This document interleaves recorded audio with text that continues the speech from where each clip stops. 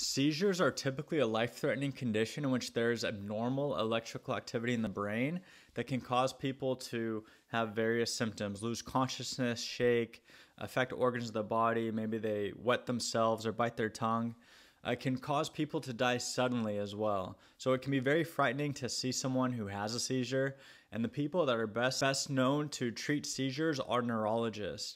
There's also a condition that can mimic a seizure in which people shake, may pretend like they lose consciousness, they have abnormal movements, but there's no abnormal electrical activity in the brain that it causes this. What actually this is caused by is stress or anxiety that has been built up over the time, and it's released in what looks like as a seizure.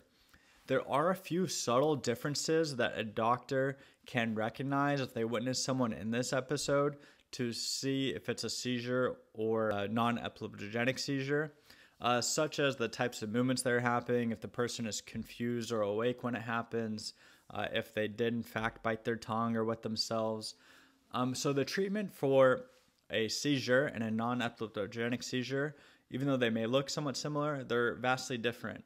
A seizure comes from a normal brain activity, and so this is really most often treated through medications, while a seizure from unconscious stress and unconscious anxiety that's built up is best treated through psychotherapy.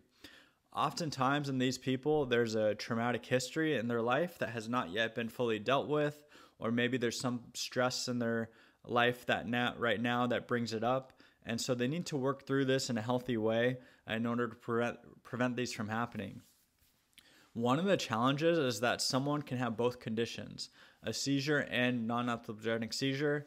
In those instances, they may need both types of treatments in order to get full health and healing.